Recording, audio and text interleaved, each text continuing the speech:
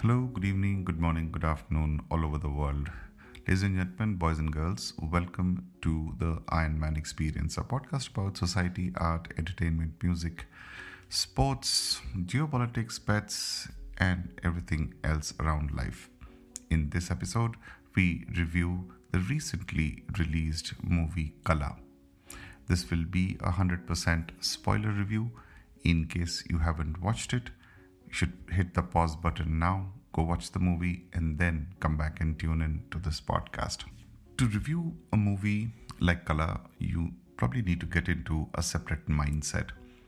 And a podcast like AMX could be a better place. AMX by design is a slow burn podcast. So sit back, relax, and let's dive in and explore Qala. When you visit a Michelin star restaurant, the expectations are quite high. In simple terms, if you have food at a roadside stall vis-a-vis at a fine dining restaurant, the expectations differ, isn't it? The attention to detail, the fine tuning, the aesthetic, the ambience, the way the cutleries are presented, the size of the cuts that you get served on your plate, the taste, the texture, everything. And so if you follow fine dining or fine cuisine, you know that a Michelin star rating is awarded to some of the best in class. Within the Michelin star rating, you have star 1 or 2 stars and then 3 stars. And I'm paraphrasing here. You probably need to take a detour to enjoy this restaurant, which is rated as one of the highest Michelin stars. Hang on, but I thought we were reviewing Qala. Well, the reason I wanted to predicate this review of Qala with the analogy of a Michelin star restaurant is because when you enjoy fine cuisine at the highest level, then you have to wear a particular hat, view the movie with a particular lens, slip into a particular mood, without which this movie will not speak to you.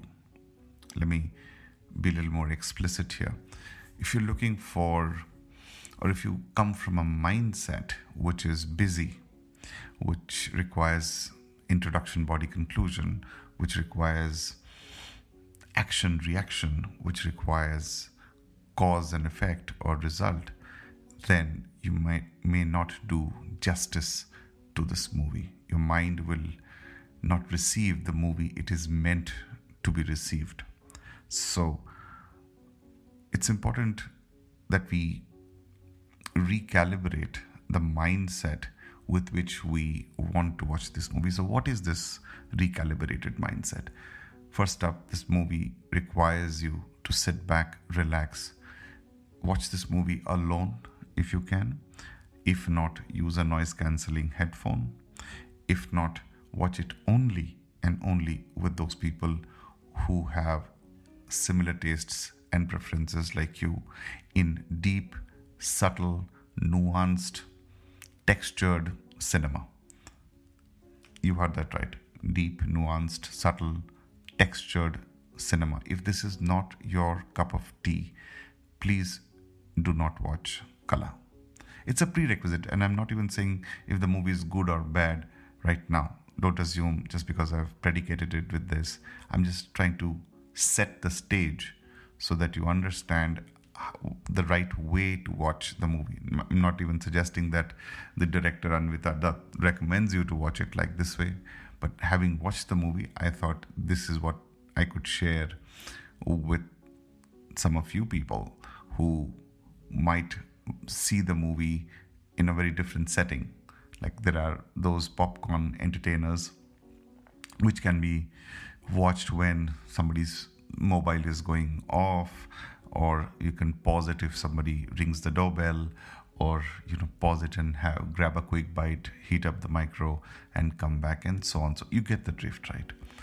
Qala does not deserve those kind of distractions. That is the first prerequisite. It requires absolute silence, Perhaps darkness, in the sense watch it at night and have absolute focus on the entire screen, not just on the protagonist or the antagonist or the characters or the entire screen. If you're blessed with a large LED screen, then that's the best way to watch it. If you're watching it on a laptop, well, even then, ensure that you have a complete focus on all parts of the screen. And I'll tell you why later in this conversation. Now that the scene is set and you know exactly the mindset to have before watching this movie, let's see how we can attempt to understand this movie and review it. And mind you, my reviews are not very rating oriented, because art cannot in general be rated 5 stars or 4 stars and stuff like that. The way I review or I view a movie is, here are the 5 things that really worked for the movie. Here are the 5 things that I thought could have been better.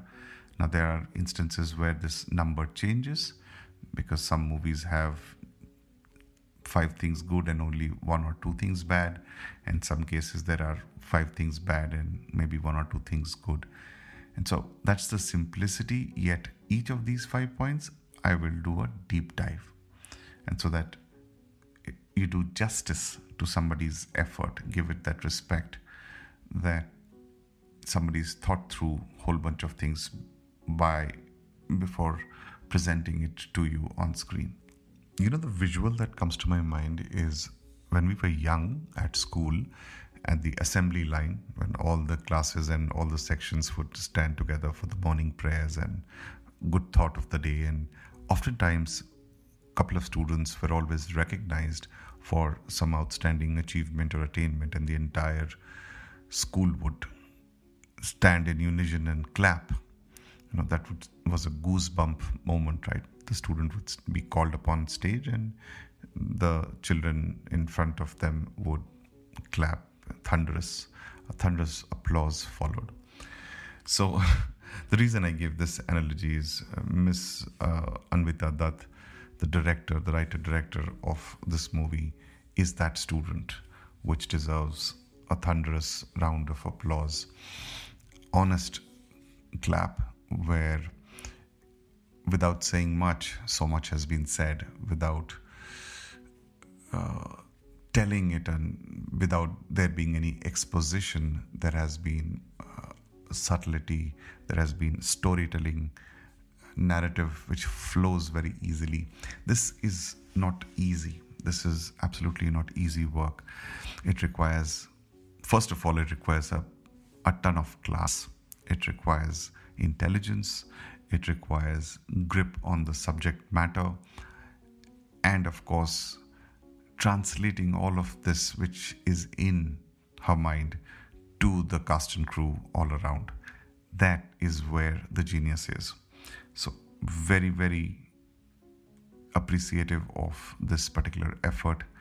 Good job done, Miss Anvita Dutt. I will look forward to your future projects, and you're on notice in the most positive ways, because it's very difficult, at least in my books, and I'm no such great film analyst or critic or anything, but I do follow films very closely, or the cinematic angles very closely, not just the main storylines.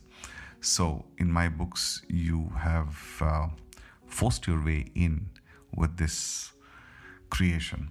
So good job done. Let's talk about the actors, the cast and crew. Tripti Dimri, Miss Tripti Dimri, I hope I'm pronouncing it correctly, and Ms. Swastika Mukherjee. Oh my God. You know, roles like these come once in a lifetime. Hopefully you get more such roles, and I have seen some previous work for Swastika before, and I can only say that when you look back this will be probably right up there amongst your top 10, if not top 5. And I mean, you're the best judge for it, but I'd probably think that it would rate highly because not just the role, the complexity, the layers of the role, and the way it was executed was near perfect. Likewise for Miss Dimri, oh my God, again, I repeated oh my God twice because that's what your performance did. And it's very easy to slip in these roles. When somebody suddenly finds a very meaty role, there is this tendency to overdo the role, but you did not. So kudos to you, and slow motion claps for you as well. Let's talk about the entire canvas, not just the main protagonists. We have Mr. Babil Khan, Mr. Amit Sial, Mr. Samir Kochar, Ms. Girja Oak, Mr. Varun Grover, Mr. Tasveer Kamil, and Ms. Anushka Sharma Kohli. Absolutely beautiful job done. You know, what happens is, the reason I mentioned it as a canvas is because you might have the subject area well done, but if the rest of the canvas is not as pretty, then the whole image or the whole artwork looks shoddy. And in this case, kudos to the casting director, Mr. Abhishek Banerjee and Mr. Anmol. They did a fantastic job in recruiting these two, this cast and crew. It's just fantastic. So Mr. Banerjee and Mr. Ahuja, claps for you as well. But the support cast, think of Mr. Babil Khan, is being your first movie. I think you did a splendid job. Part of it would have been inherited, part of it by practice and hard work, and part of it with the brilliance of direction or the inputs from the director. So the role that you essayed did have a big impact in the narrative, and it was much appreciated. Likewise, for the rest of the cast and crew, each of them played their part without going overboard. You know, think of Mr. Samir Kochar's character, or think of Mr. Amit Sayal's character. These characters could have gone a trifle overboard, but they didn't, primarily because it was written well, no doubt about it, but also executed well. Just because you have a dark side to you does not mean you need to look overbearing with it. And the naturalness of the entire cast and crew was consistent with the powerhouse performances of Ms. Dimri and Ms. Mukherjee. This balance, getting this balance right, is the real struggle. Oftentimes we have very powerful main actors who, steal the show, as it were. And you can see that one is trying to outdo the other. This was not the case in this particular frame or set of frames, if you will. And so, congratulations to the entire cast and crew, technicians, people involved behind creating this visual marvel. Now let's move on to some of the technical details. Editing by Mr. Manas Mittal, production design, sound design, costume, set decoration, Ms. Vasudha Saklani. And I'm just reading off IMDb here. If anyone's name is missing, I apologize. And their name ought to be updated. And the art department and the sound department. Above all, the music, Mr. Amit Trivedi, you did a fabulous job in composing and adding to the narrative and adding to the beauty of this art form. And it was just not Mr. Trivedi. There are other people, including lyricist Mr. Amitabh Bhattacharya.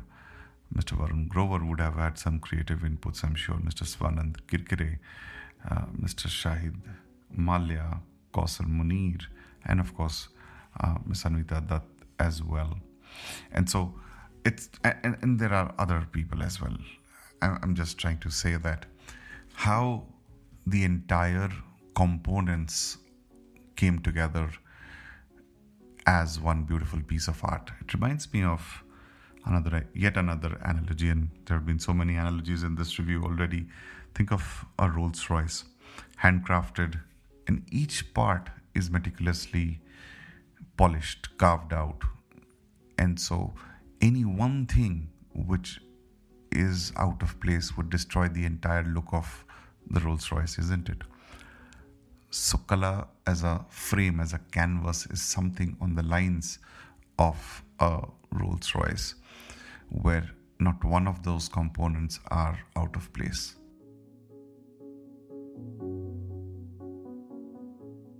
So I'm guessing you're thinking, well, if everything is good, what's bad? Let's dive into the areas of improvement. Is there anything bad in particular? I think not. If you've heard the first part of it till now, it's incredibly difficult to find out something that is absolutely alright. That being said, one of my fundamental belief system is think of those appraisals, and here goes yet another analogy, and this time it'll be a work analogy. The appraisals that we get on a scale of 1 to 5. I was very reluctant to give a 5 on 5, not because I don't think people can excel at their jobs, but in some sense, giving a 5 on 5 essentially means there is no further room for improvement, right? So to me, a rating of 4 on 5 on appraisals would mean you've done absolutely outstanding, excellent work.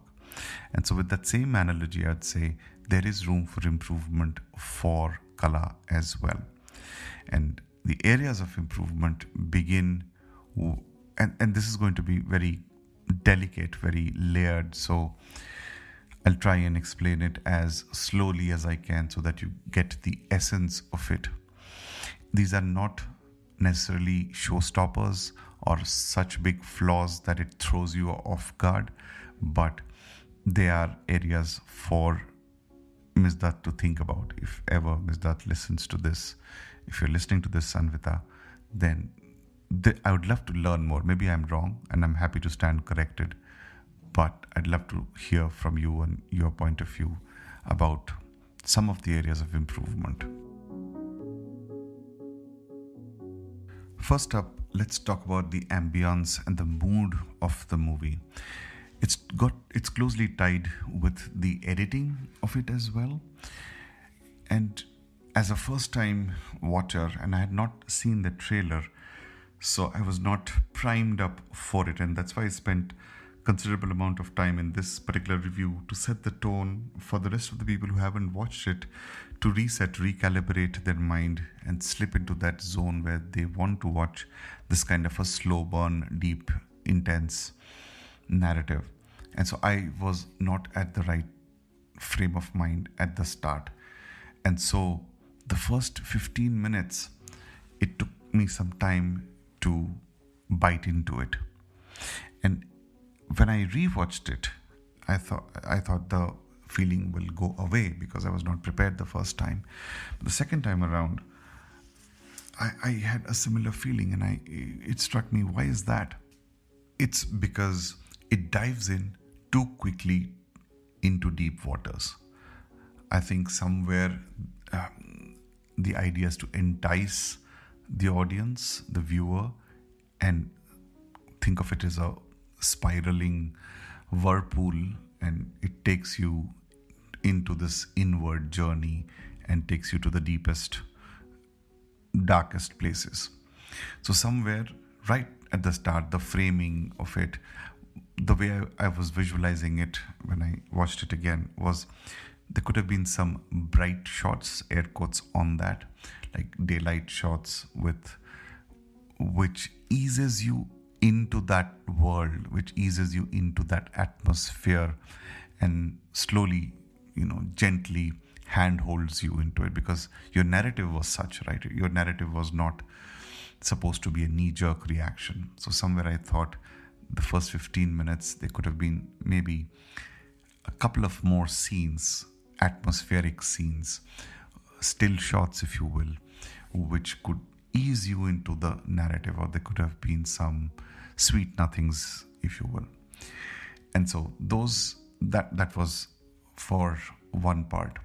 Second observation was a couple of CGIs which didn't look all that authentic, especially the one where the snowflake falls on the microphone. It's a bit later in the movie.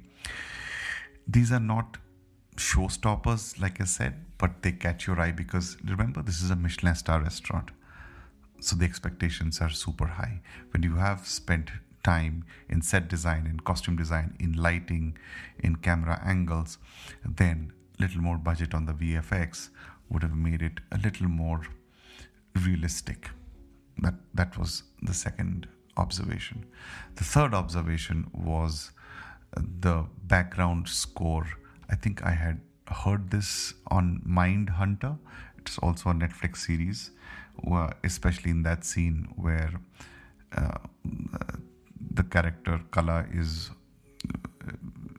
seen exiting from the party, and there are feathers and black feathers, a la Black Swanesque kind of a setup.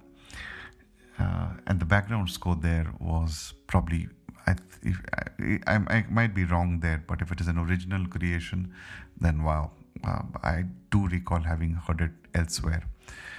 And so I will double check on that, but I do think it was from Mindhunter. So as long as you've paid royalty, as long as you've acknowledged in credits, then that I did not. I might have missed it in the credits. I'd probably go rewatch it, but not to belabor the point. But that was the other thing that stood out. The third thing that stood out to me was the character arc of the mother from the start and in the end.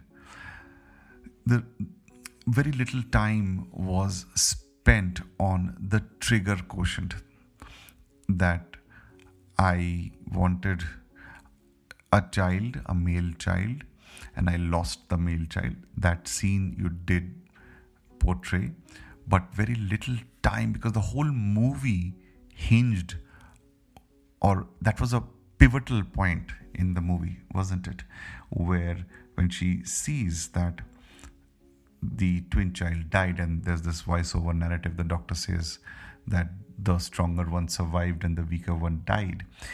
You could have built up a little bit more. I don't know if it was a creative decision to edit out some supporting documents, if you will, or supporting scenes in that, where it could have built more into the narrative. It's like a mini spiral that it's not that she hated children, but this was the trigger point which led into a postpartum, which led into a depressive behavior, and it set in as a permanent fixture in her mind, in the mother's mind. Because to have a lifelong apathy, lifelong pain, the introductory scenes were perhaps hurried up a little bit. Somebody needed to slow it down, add some more scenes where this fact would have been established a bit more stronger, is my 2 cents to it. And therefore, when the character arc came in towards the end, when the person is realized that the child is in distress and it's already too late, it didn't sit well as much. I'd rather have that she did not take that phone call and not turn up at the hospital or to see her daughter. And that would have been true to the quote-unquote coldness or the distance that the mother had for the daughter. But it was somewhere contradictory. And if you had to show that, then there had to be a series of other events which showed the gradual degeneration or breaking out degeneration wouldn't be the word. I think emerging out would be a better expression. That yes, I was under this depressive state and this unknowing dislike for the daughter, and now I realize what wrong I was doing, and so I thought that could have been fleshed out a little bit more. I don't know if you were mindful about the total runtime and all those other factors, but if that was not the case, then somewhere I think these scenes could have added another, say, 10-15 minutes of footage at best, but it would have made the story look a little more complete. The other area of improvement that it caught my eyes from a consistency standpoint was it had a Himachali / Kashmiri. You were writing songs in Urdu on the music book, while there was a Calcutta connection. See, Himachal Pradesh and Kolkata as a story concept is a bit of an apple and orange, and no pun intended there. It could be Darjeeling and Kolkata, or Simla and Delhi. You know what I'm saying, right? So, or Manali and Kasol. I don't know. So, but in this case, it was a little odd. I wouldn't use a strong word like jarring, but little odd that this was a definitive setup. While you also think, I mean, Kolkata also had a movie industry, no doubt. But if you had to show it in Mumbai, where all the movie action was happening, then the hill station concept or the snow would have been very difficult. So I get it, but Himachal Pradesh and Kolkata didn't sit all that well with me. The character, the Babil's character, that character, I mean, it's Babil's first film, so one would have to give a certain degree of latitude to the young gentleman. I mean, he did a good job. I don't discount that. But that character itself needed to probably have a few more scenes as to, or a backstory. And I know there was a voiceover which was narrated, but for a character to be so pivotal in the larger scheme of things needed to be fleshed out a little bit more. There could have been some more scenes which would have given a little bit of a character arc to Babil's character as well, is what I'm saying. And finally, the main character, very difficult to critique Tripti Dimri's character, Qala. But I also found that the nervousness could have been captured not just facially, but I think you had one scene where she was clenching her fist or forearm, if I'm not mistaken. I think I would have loved to see some scenes where, we have this nervous twitch, or we scratch off the skin from our thumbs, or some of those classical nervousness related examples that would have given some more texture to the character, other than focusing on the close-ups, the facial close-ups, because it did get slightly repetitive. When I say slightly, if I can quantify it, probably 2 times more. If there were 10 instances of close-up shots on the face where the protagonist is choking or feeling nervous, probably cut it down by 2 or 3. And because as an audience, you're like, I get it, I get the message. Or you show a different variant to the nervousness. One is a physical facial close-up, the other could be a long shot, the other could be a blurred shot from behind. I don't know, there could be multiple ways of capturing the nervousness, and so it did get a bit repetitive towards the end, and so I thought a bit of fine-tuning there could have overall made the film a bit more tighter than it seemed when you zoom out of it.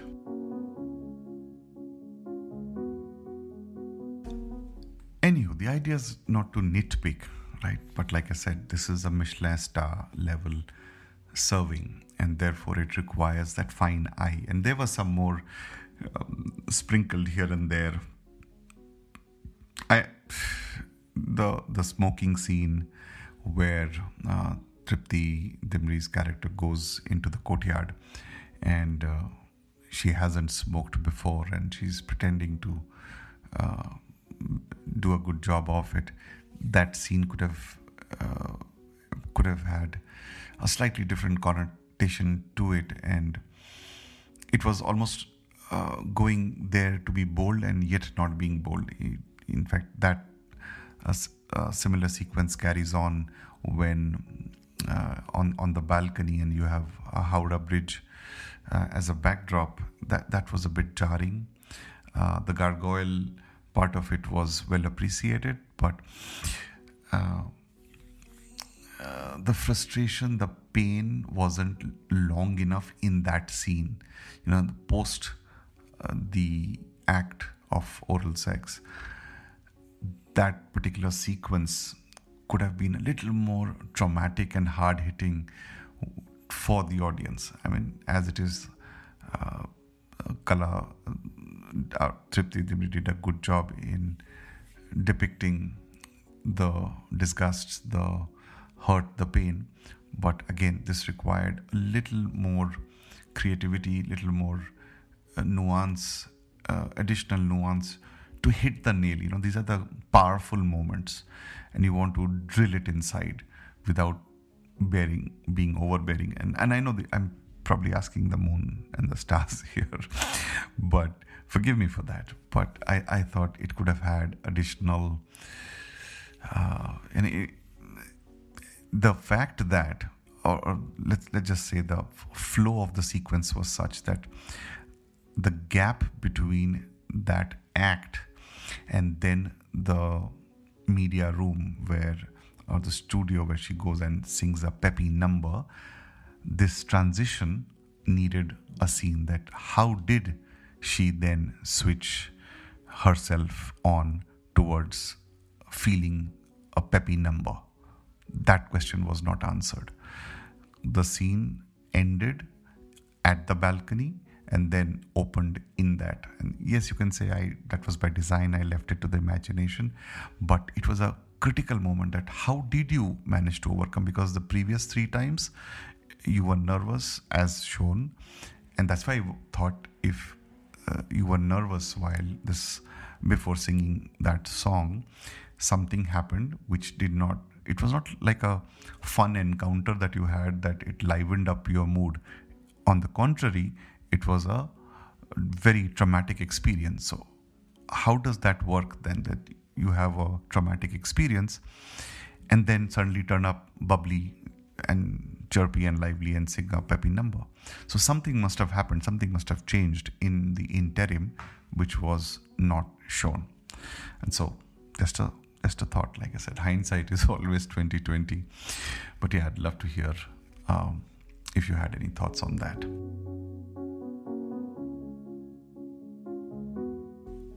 Well, that's all the time I had for this review. There are a few more things that will emerge once I spend time, and I must confess, I watched this movie earlier today, and I promised myself that I'd review it the next day. I usually do it a day or 2 later so that it sinks in. And one of the true tests of good cinema is that if there is residue, which you don't need to struggle hard to remember even after 2 days or 3 days. And in this particular instance, when I thought I'd probably record this episode tomorrow morning, I just couldn't sleep right now. It's late in the night here. I could not sleep, and so if my voice is sounding sleepy, it's for a reason, because it's way past midnight and I'm having this recording when it's absolutely quiet, when the dog is not barking, when the pressure cooker is not on, when there is general quietness to myself get into that zone, into the mood. And so I had to do this now, and I will revisit this later and probably have an addendum. So, request any of the listeners listening to this, if you enjoyed listening to this slow burn, easygoing, almost like a soliloquy discussion, and it's an oxymoron there. Please make sure to check back in maybe a week or 10 days' time if I have made any additions to this narrative. Well, I hope you enjoyed this as much as I enjoyed sharing it with you. Do please leave a comment, idea, thought, suggestion once you have seen the movie in depth, in detail, and if this kind of narrative helped you appreciate the movie slightly better, and once you've watched it, you have an understanding, and then you've listened to this podcast and you go back and watch the movie, see if you find if it enhances your movie watching experience, and do let me know. You know where to reach me on my social media handles, #Ionisms, that's AAYANISMS on Twitter or Facebook. You can leave me a voice message below on this link. Until we meet the next time, stay well, stay safe, and take care of yourself. This is your host, Ian, and you were listening to the Iron Man Experience. Peace out.